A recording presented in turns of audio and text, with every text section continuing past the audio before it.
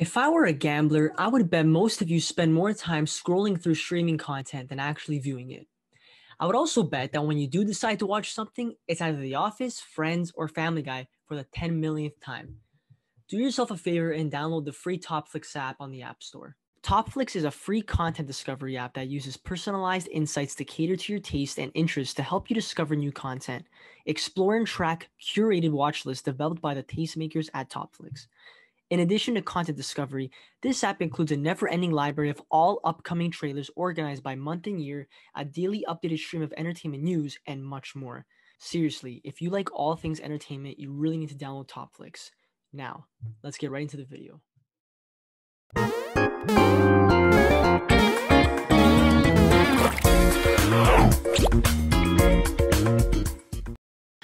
Hey everyone, welcome back to another episode of the Up and Adam Show. I'm your host, Adam Lupus.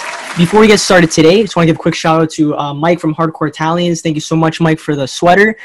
Guys, if you haven't already checked out Hardcore Italians on Instagram, I'll put the link down below. And for all the best Italian merchandise out there and for the best Italian content. So without further ado, I'm going to introduce my guest. You've seen him growing up watching him on YTV, and he now works for ET Canada. Please welcome Carlos Bustamante. How's it going, Carlos? I'm good, brother. How are you, man? I'm doing good. Thanks so much for being a part of the show today. I really appreciate it. Yeah, of course. I think this is really cool that you're doing this. How long have you been doing this show for? I started back in April, right when the pandemic started. And so actually, it's funny. So I was a barber before this, and I used to love talking to people. I was cutting their hair, right? That was the main thing, is talking to people, right? So when the pandemic happened, I quit barbering. I just thought it wasn't for me anymore. But I'm like, you know what? I do love talking to people still. And I'm a very big lover of the 80s and 90s pop culture. And I know for me, I'm a very young guy. I'm 21. So it's kind of odd to see that at my age, but something that I really grew up loving and stuff. So I took my passions and my interests towards a podcast, something different. And I made it kind of have that Johnny Carson feel instead of just a very normal podcast, if that makes sense. I dig that. Listen, I don't think that's out of the ordinary. I'm like you in that way. I love, I guess, for lack of a better term, retro stuff, or stuff that came a bit before my time. And a lot of my friends are the same way too. And on the barber tip, I haven't seen a barber in, I guess, since March, obviously, because of COVID. Yeah. I'm going to need some of your barbering tips, because I've been trying to do this on my own. And it's up and down, buddy. I got to tell you, some days. Listen, hey, I was a barber. I can't even do my own beard. My beard's been a mess for months. I don't trust myself doing my own beard or my own hair, so I just get my friend to do it for me. Yeah, it's hard. It's hard, man. Like, and it's funny. You know what? Speaking of barbering too, like when I have people that used to come in that would cut their own hair, it's like I feel like they're not even trying. Sometimes it's like a bowl. Literally, they go up one here and they leave it. It's like, what are you doing? Your hair looks pretty good though. Get the back. Thanks. Well, nobody sees the back. That's the key. You just we got. I never do an interview backwards like that. Yeah, right? And if anybody walking by you, you just go like this. Make sure that they're always facing you. That's it. That's it. You know the game. Yeah. So Carlos, so how are things been though? So like I see you working on ET Canada now. That's pretty awesome. Yes, it's great, man. So when did you start doing that? It's been a few years now. I want to say it's been about 3 years since I've been there full time. And it's been cool, man. It was a cool transition to get into that gig. I feel very lucky to be able to get it. And yeah, I mean, the team is phenomenal. I think we do really good work, and it's a fun gig. Yeah, you know, it's crazy because I remember watching on YTV, right? And then when I saw your Instagram page and I saw you working for ET Canada, I was like, holy! I'm like, this guy, you know, doing that next phase in your life is awesome. You know what I mean? Like it's crazy how you evolved to something so big, right? So it's really awesome.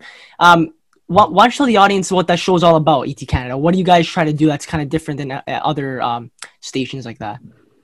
Yeah, so I mean, we're giving you guys the entertainment news of the day. Now, the interesting thing about the era we live in now, because ET Canada this is its 16th season, so it's been around for a while, and it started when everything was still like linear TV, right? Like you would sit down, you would turn on the TV, and you would just watch at that time.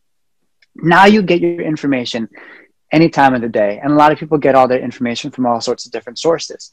Yeah. But what we're really good at with our team is not only putting together the show day to day and making it feel fresh and hopefully making it be an entertaining show in and of itself, Mhm. for the audience, but also our digital side is super strong. So I've been in scenarios where I've been in an Uber in Los Angeles and Mhm. talking about my work, and the driver will be like, "Oh, ET Canada, yeah, yeah, yeah. You guys are on my subscription because you Yeah. guys get like I like the news you guys give, and I like how you do it." And so what's cool is that we're able to actually have a global audience as well as our dedicated TV audience here in Canada. So it's a neat position to be in.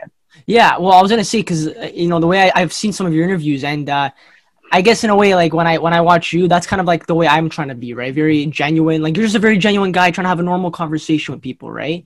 And I think that's most Yeah. important. You know, you're obviously talking about important news, but you're really getting down to the bottom of what their passions are to who they are as people.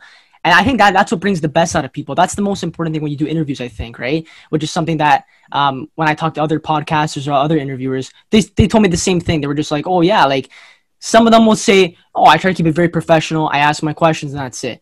Sometimes that's very good. But I tried that at first, just asking questions and then that's it, right? Because I'll be honest, you're my second guest I had on here doing video. I used to do it just all audio before this. Yeah. And you know, it's a different experience for me, but I do feel it's more personal, you know, it's instead of just reading questions and that's it, it's more just getting to know somebody.